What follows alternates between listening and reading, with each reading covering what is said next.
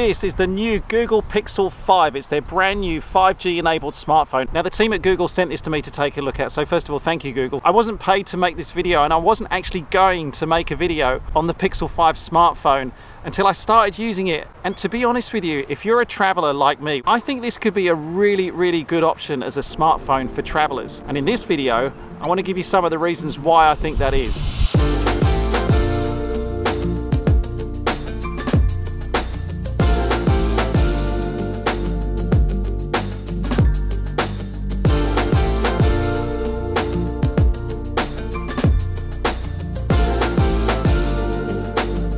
First reason why I really like this phone for travel is the battery, the way it uses the battery on this device. It's got something called adaptive battery. It gives priority to the apps that you use more and reduces the battery usage of those apps that are sitting in the background. And it's supposed to give you up to 48 hours.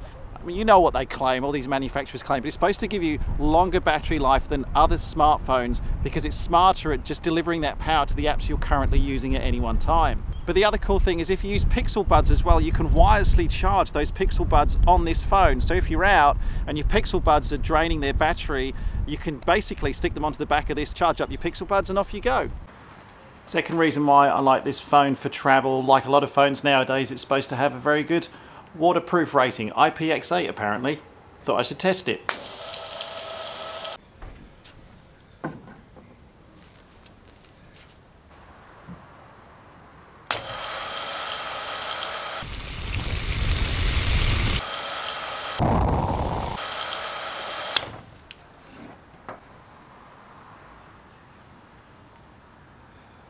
Still works.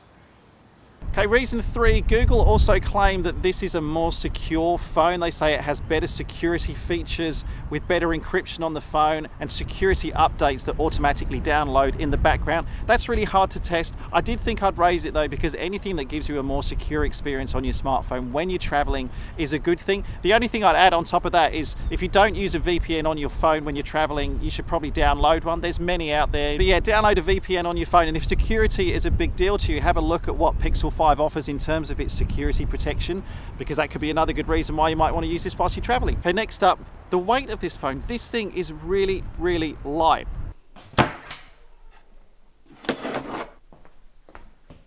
Lola, get out of bed. It's 2 o'clock in the afternoon. So this is the Pixel 5 that comes in at 150 grams exactly. It's nice and easy, whereas the iPhone 11 is 197, 198. So yeah, this thing is 50 grams lighter than the iPhone 11, and you know what it's like when you're traveling. You really don't want to be carrying too much, and if you've got a heavy phone in your pocket all the time, well, the lighter the phone, the better basically. I just think it's nice that it's lighter than the iPhone 11. Let's test the camera on this thing, because that's really important when you're a traveler. All right, I'm switching over to the Pixel 5 now. I'm going to record this whole next sequence just using the camera that's here. One really cool feature that this has that other Pixel phones didn't is a wide angle camera. Not on the front facing one that I'm using now, but if I switch over,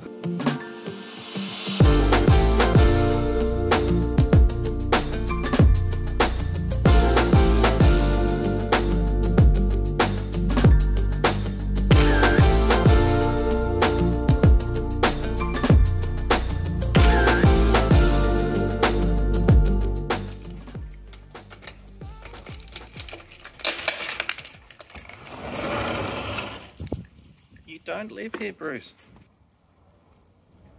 Brucey, this is not your home. How many times do we have to remind you that you don't live here? Brucey, what are your thoughts on the new Google Pixel 5? I love it. No, don't go inside, don't go inside. Bye, Bruce. Alright, the other thing I want to test, so let's record first of all, this is the Pixel 5 on one side of your screen so you can hear the audio. It's a windy day down here in Albert Park. So all you can probably hear is horrible wind noises, so I'm sorry about that, but I want to test what it's like, because you're probably going to be using this in a windy environment. I don't know how usable that audio will be, but this is what it sounds like. You know, probably the worst conditions you could get. Here on top of a hill on a windy day, wearing a face mask. Let's get out of the wind just so you can hear me a little bit better. The acoustics in here should sound a lot better than obviously what you were hearing outside. The image as well that I've noticed on the Pixel 5 seems a lot more cropped in. I mean, you've only got to about here whereas on the iPhone it's a lot wider. The front-facing camera is a lot wider on the iPhone. Now also the stabilisation has been improved a lot on the Pixel 5, and in the camera app now you get these 4 different options for stabilisation: standard, locked, active and cinematic pan. Standard is what it's been on all this time, that's what it's been set to. Locked is pretty cool. If you set it to locked and start walking, what it will do is it will crop in 2 times. You can see in this footage this is me walking up a hill with that locked stabilisation set, and it really holds it steady. I mean, you can just about see the footsteps in the movement. But aside from that, yeah, if you don't mind the 2 times crop and you want a very steady kind of tracking shot, that would be the best one for you. Active is the next one for heavy movement, as it says. I just think it's slightly more stabilized than the standard. But then cinematic pan is basically exactly what it sounds like. If you do want to do a nice panning shot, turn on cinematic pan and it gives you a look a little bit like this. You can just see it's a nice, steady, stable panning shot. Look, it's good to have these inbuilt in the phone. What I think it means is if you have used something like a Zion Crane or an Osmo Mobile to stabilize your footage in the past, you don't really need one of those anymore, because the stabilization in the Pixel 5 kind of does it all in the phone itself. All right, just as we're driving, I'll record this bit on the Pixel 5 so you can hear what it sounds like without all that wind noise from outside, but you can also see what the camera looks like when there's slightly less natural light around there. The next point and the next reason why I really like this phone for travel is the storage. Now, the standard storage for the Pixel 5 is 128 gigabytes.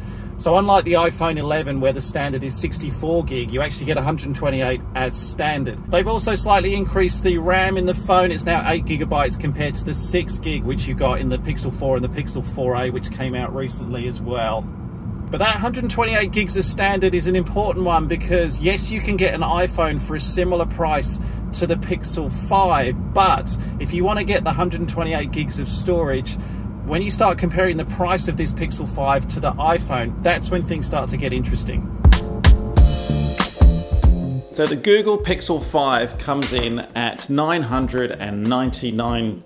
That's the iPhone. The Pixel 5 comes in at 999 Australian dollars. The iPhone 11 is 1,279. And remember, that's for the 128 gigabyte version. Just one important note, the iPhone 11, Apple do have a trade-in offer going on at the moment where you can get up to $350 off. It all depends on the state of your previous iPhone when you are trading it in. So theoretically, if you do own an existing iPhone with the trade-in value, you can actually get the 128 gigabyte version for less than the Pixel 5, but assuming you don't, the iPhone 11 is going to cost you a little bit more than the Pixel 5. I am a little bit undecided though on the image quality, the video and photo quality between the two. I think the iPhone had a better microphone. I think the video though on the iPhone is a little bit warmer and slightly oversaturated compared to what you get off the Pixel 5.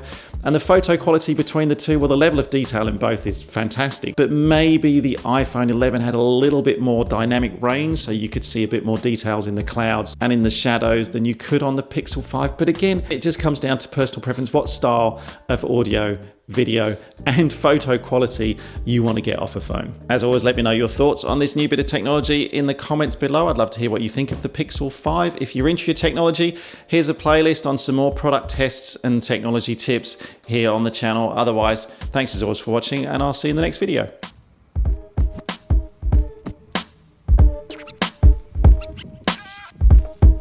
No.